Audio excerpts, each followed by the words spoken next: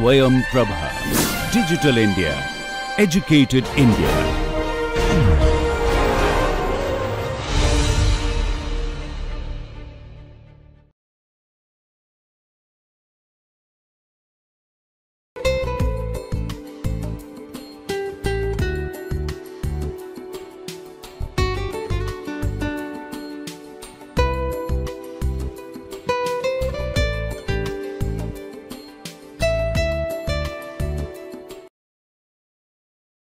Hello and welcome to the 9th lecture of this series of great experiments in psychology. In today's lecture, we are going to discuss a little about cognitions and attitudes.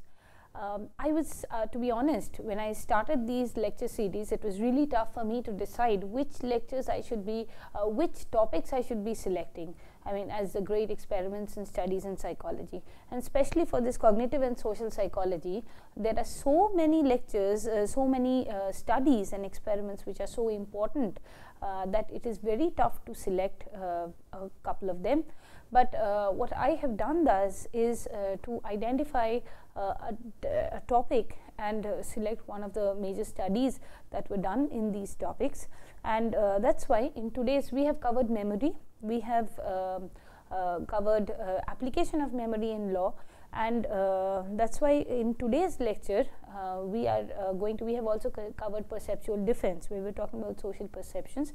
In today's lecture we are going to talk about the influence of cognition on our attitude. So we are moving from the thought to the action, and this is one of the major studies that was done, one of the most famous studies done by Festinger and Carl Smith, where they discussed in 1959, where they were talking about cognitive consequences of forced compliance. So what happens when individuals are compelled to do something? So do their cognitions change? Do their opinions about it change, or does it remain the same?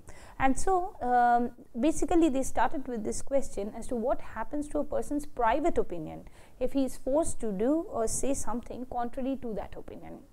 So Festinger came up with the theory of cognitive dissonance. So we'll have to understand the time when this theory was being framed. This is the year this is during the 1950s, so in between 1957 1959. This is the time when the cognitive revolution was coming up as a response to behaviorism, and the dominance of behaviorism in American psychology was gradually waning, and the cognitive revolution was gaining momentum. So there were more studies on thoughts, beliefs, attitudes, and values, and this is where this is a time when Festinger came up with this theory of cognitive dissonance. And what cognitive dissonance theory states, or what it initially challenges, is two of behaviorism fundamental tenets. So one is that mental life, as in the thoughts, that had no place in psychology, because behavioral psychology focused on action. Okay, and it said that it basically focused on the stimulus response paradigm, and the behaviorists stated that behavior is shaped by reinforcement. So there is no component of thought in our action. So this theory is a mark of the revolution, cognitive revolution in place, where this theory challenges the action paradigm on the base of reinforcement, and it says that any action is based on due to a thought behind it. And the cognitive dissonance theory was regarded as one of the major innovative theories of the time, and it became very influential within the realm of social psychology. Thus, it finds its place here in this series of lectures, and though there are several other lectures, studies that should have been included in our lecture series here, but I thought that Festinger and Carl Smith's theory should be introduced. So now let us understand the background when this theory was made. We spoke about the context, and this is Festinger was already studying a cult. So this is a cult behavior that happened during 1954, and he came up with this study of the cult in 1956. And this there was this lady in US where her name was Mrs. Marianne Cleach, and she believed that she led a cult that believed that the world was going to end somewhere around 21st December 1954, and all dry land would be deluged and all earthly creatures drowned. And on the eve of the apocalypse, the few Jews, the faithful few who would be transported by a flying saucer to another planet. And when they would take up residence over there, unless everything was at peace in the earth, and then they would come back and restore their positions on earth. So when these, this cult had given up all their worldly possessions, and they really believed in this. They had faith in this idea that the world would be there would be an apocalypse and everything would be destroyed. But when the predictions were disconfirmed, what would happen? What do you think would happen? So it is obviously common sense says that everybody would be disillusioned and would fall away from the cult, but that did not happen. A few of them were disillusioned and they left the cult, but most of them were not. And what happened was, for the rest of the members, they came up with another idea, and that was that God had spared the wayward world in recognition of the piety and fidelity shown by the cult members themselves. And this renewed zeal, they started spreading the messages of the cult all the more. And that was probably because they needed a social validation. So that is, if other people agreed with them, then their belief was, that would be a reassurance that their belief was true. So instead of everybody losing faith in the ideology, most of them actually fell in with the same ideology and fell in all the more. Now, why did that happen? So this basically led Festinger to come up with the cognitive dissonance theory. And Festinger in 1957 proposed that pairs of cognitions, and that is what he means is that is inclusive for thoughts and feelings, can be consonant, can be dissonant, or irrelevant with respect to one another. So what are consonant beliefs? So I have helped the old lady across the street, and I am a helpful person. So these go together. So my belief that I am a helpful person is also consonant with the idea that I have helped somebody on the street. So dissonant idea would be where the two beliefs would be reversed. So I refrained from helping the old lady on the street, and I am a helpful person. So I believe that I am a helpful person, but I did not believe, I did not help a person on the street. So this would be dissonant with each other. And irrelevant could be something like, I helped the old lady on the street and I am good at maths. Or say, I am a helpful person, I taught maths in my class today. So these are irrelevant cognitions. Now Festinger said that when does the cognitive dissonance theory basically says that when does a dissonance happen? The dissonance happens when there is an inconsistency between the action and the belief. So if suppose I am a helpful person and I haven't helped somebody on the street, then that would cause dissonance.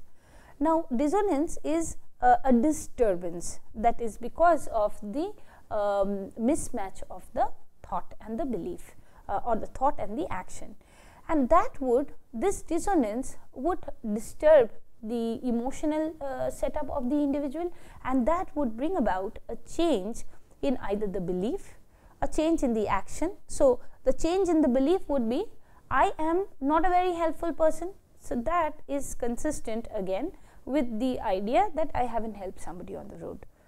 A change in action would be, I have helped another person I have helped a person on the road. So that would be consistent with the belief, or the change in action, changed action and perception. So that okay, it could be like in this situation I did not help because there were other people who had actually gone ahead to help that individual, or I give some other reason to myself to explain that, to reduce the mismatch. So what is happening is, in either ways I am trying to reduce the dissonance. And when either of these happen, so there is a change in belief, there is a change in action, or there is a change in the action perception, then there is a reduction of dissonance. So the cognitive dissonance theory states that whenever there is a dissonance in our minds, that is, when there are two existing beliefs, or a belief and an action, a thought and an action, and when they are at clash with each other, the idea is to reduce the dissonance, we try to do something to bring down that disturbance or dissonance within us. So we can do it either by action or by changing the way we think. Okay. So this has been actually supported by other studies during the time, and Janus and King, they reported that the private opinion changes so as to bring it into closer correspondence with the overt behavior the person was forced to perform. And Janus and King showed that when we are, they basically did an experiment on improvising a speech supporting a point of view with which the individual disagrees. And they showed that if the improvised speech that the person does not believe in, if he is made to give reasons during his expressions as in he finds out new ways to rationalize or say things to support his dictum, then there is a change of opinion, and there the individual actually starts advocating that point of view that he was previously against. So the observed opinion change is greater in people who perform mental rehearsal and think up new arguments than for persons who only hear the speech, or for persons who read a prepared speech with emphasis solely on execution and manner of delivery. So what Janus and King tried to show was that if you start, when you are really improvising and thinking up reasons while expressing your opinion, as in speaking for a point of view, then you start believing in it. But if you're trying to do it very mechanically, right, just reading from a script, or and you are more focused on the delivery and rather than the points, then you would be quite detached from the idea. And in this way, they propose that the person who is forced to improvise a speech convinces himself. They present some evidence which is not altogether conclusive, but they say that there is several other things that can be discussed about the experiment. Actually, if you just come across the idea of role reversal, this is exactly what is done in role reversals.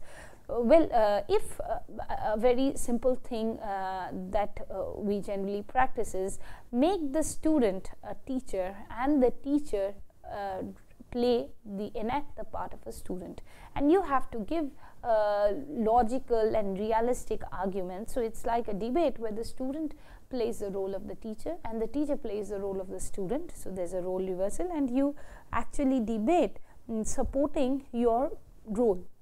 Now you will gradually see that the moment role reversal has shown to be a very, very active way of conflict resolutions. It is practiced in several management research also, in fact, as a way of conflict resolution in the organizations. So basically you start seeing the other person's point of view. And how? Because when you are putting in arguments which is at dissonance with your own idea, then you start trying to adopt those ideas, and the other dissonant ideas, and you change your views towards that dissonant idea. When you are supporting that view, you are changing to reduce the dissonance.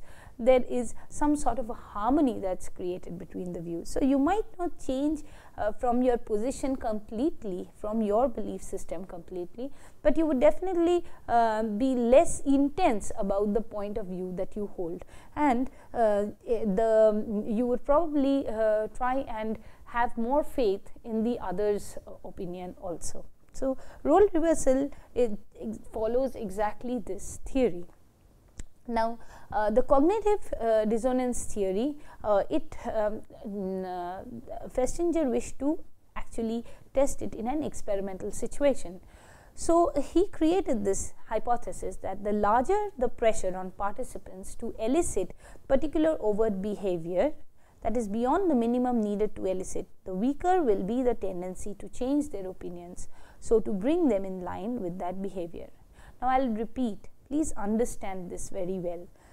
His hypothesis was that the larger the pressure on participants, so the more the pressure on the participants to elicit a particular overt behavior. So, overt behavior means an outward expression of behavior. So, if there is a larger pressure, if there is a more pressure on the participants to elicit, to express a particular outward behavior, then the weaker will be the tendency to change their opinions. So, the probability of these people changing their opinions will be less, so as to bring them in line with that behavior. Now, this is very much in contrast with what we were saying so far.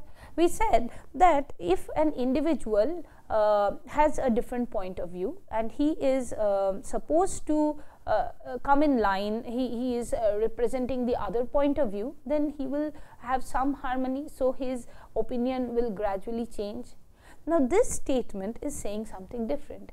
Now, this is because the Festinger's study in 1959 was a little different from the first study. So, what was his work? He said that how much of actually pressure or is actually required to change the opinion. So, if there is, he wanted to test that. So, he saw that if there is, his hypothesis was that if there is too much pressure to change the opinion, there will not be a change in opinion. But if there is less pressure, then perhaps there will be a change in opinion. So, let us see what he did. So, he would present individuals with $1 or $20 for telling another participant, who was actually a stooge with the experimenter, that the task they were waiting to perform was really interesting. Now, I hope you know what a stooge is. A stooge is an individual who is actually a confidant of the experimenter. So, the subject or the participant, who is the real subject of the study, has no idea that the stooge is known to the experimenter before, and he is actually working with the experimenter. The subject or the participant, that is, he sees the stooge as another participant just like himself. So, the stooge actually helps to enhance the activities during an experimental situation. He helps with the conducting of the experiment and also acts as a participant most of the times. So, here what was the task in question that these participants had to do? So, there were 71 male student volunteers from the introductory psychology course in Stanford. They were selected to participate in this experiment, and they were informed they had to perform a 2-hour experiment dealing with measures of performance. And what was the task? The task of measure of performance was that they had to involve putting 12 spools. Now, these are spools. I have put pictures of spools onto a tray, emptying the tray, refilling it with spools, emptying it again, and so on.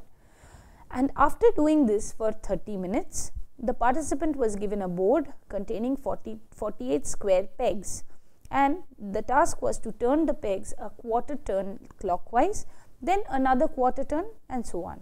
And this also they did it for 30 minutes. So, how do you think, how interesting is the task? Actually, the idea was to make it as boring as possible. Okay, and this task was definitely boring. So it continued for 1 hour. So half an hour of putting spools on a tray and removing it and putting it back again, and the other half hour was spent in turning the pegs. Okay, so the idea was to give them a very negative experience, very boring experience of the whole situation. And then, so that is what the thought is after the, that is what was trying to be induced, that this is pretty boring. Now these individuals would have to say something different. So they would be required to say to another participant that this is a very interesting task. So what was done? Now the group was divided into three subgroups. So the controls were not asked to do anything else except that they were going to be interviewed as part of the departmental study. Okay, so that was one group.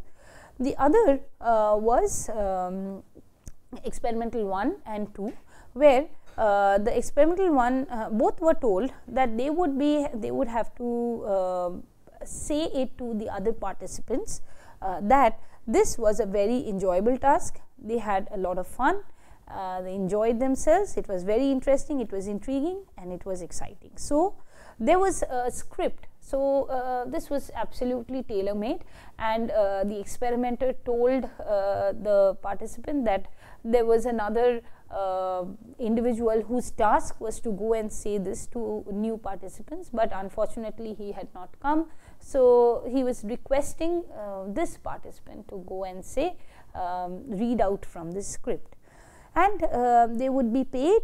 So the condition, the two groups, one group would get $1 for saying all this, and the other group would get $20.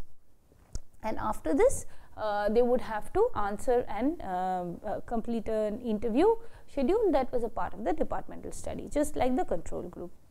So they were, once the participants had agreed to this request, they were paid either $1, that is from the condition, experimental condition group 1, and $20 for the experimental group 2. And participants had been randomly put to the 3 conditions. Out of the 71 students, 60 were actually there for the final study. The others had left for some reason. So after signing the receipt for the money, the participant was taken by the experimenter into a secretary's office, and where a female stooge was waiting. So this is the experimenter's confidant. Okay, but the subjects or the participants actually don't know about it.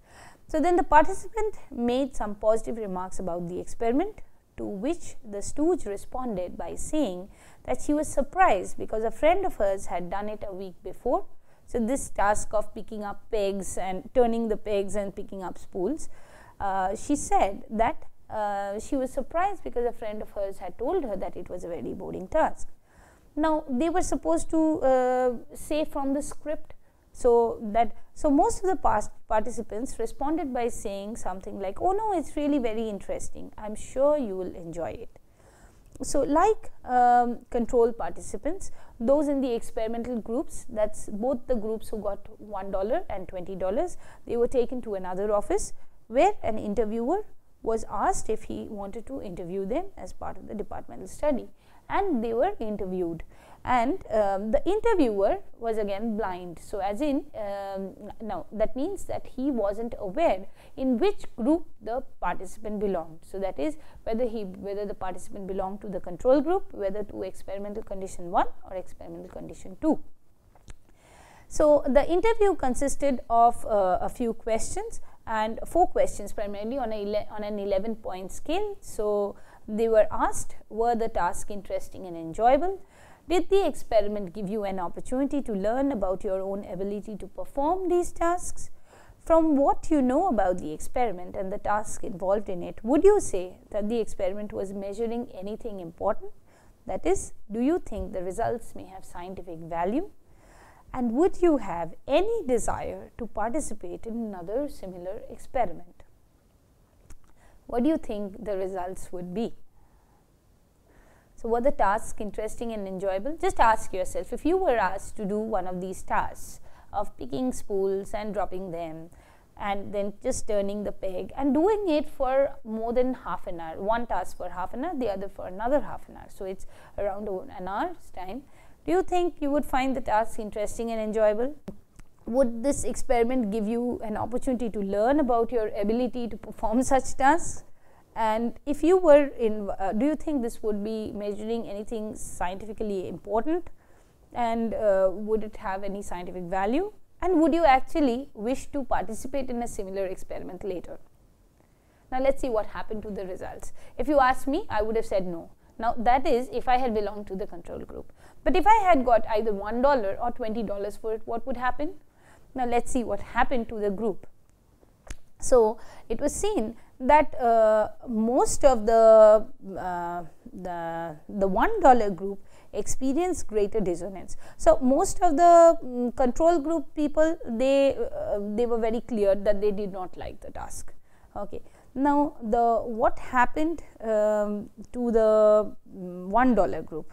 So, for the two experimental groups, the dissonance was produced by telling someone how interesting and enjoyable the tasks were, and it could be reduced most directly by persuading themselves that they really were interesting and enjoyable.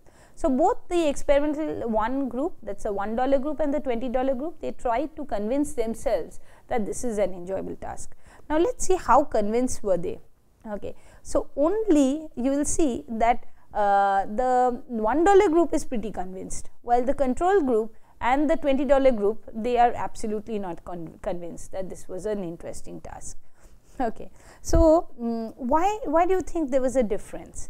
The difference was because they had to justify themselves, and for the $1 they experience greater dissonance. So, if you have taken money, and how can they justify lying about the boarding task for just $1?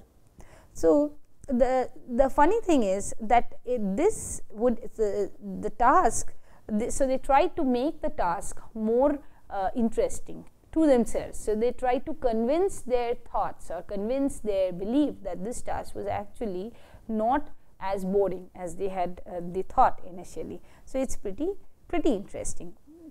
And if you see that for the scientific importance also, this group, the $1 group, gave a higher value, and even to participate in a similar experiment. Only for this, how much did they learn? So, this was probably the only place where they got a lesser value. Now, let us see what happened with the $1 group. See, for the so now the idea is the first belief that the individual has is, I am not cheap and don't lie easily. So, now with this, there is an inconsistency when I do a boarding task and I lie, because I am not cheap and I don't lie easily. So, then shall I only lie for $1? So, that is really cheap, because I don't lie easily. So, now there is a dissonance, and the boring task becomes fun. On the other hand, for $20, what happened was, it is I am not cheap and I don't lie easily.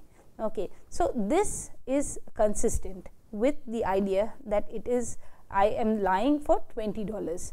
Now, this created low dissonance because it is too far-fetched. Okay.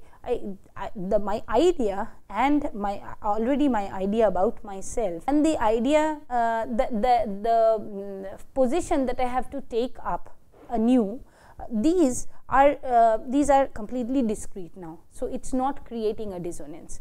So, there is no change in perception. So, it is okay, this is a boring task. Though I take the money, I say no, it is a boring task.